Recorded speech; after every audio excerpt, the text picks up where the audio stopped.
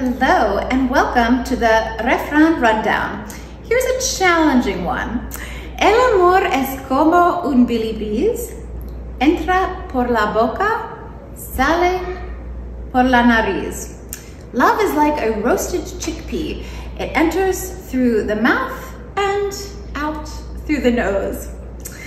I happen to be a fan of chickpeas and also of love. So I'm not sure I completely understand this proverb because it seems to me it means that it tastes and smells one way in the beginning and perhaps something different at the end. Perhaps you pay through the nose for those of you who are feeling unlucky in love. But I would like to think of this proverb in the positive, that both love and chickpeas taste delicious and smell delicious, both in the mouth and in the nose.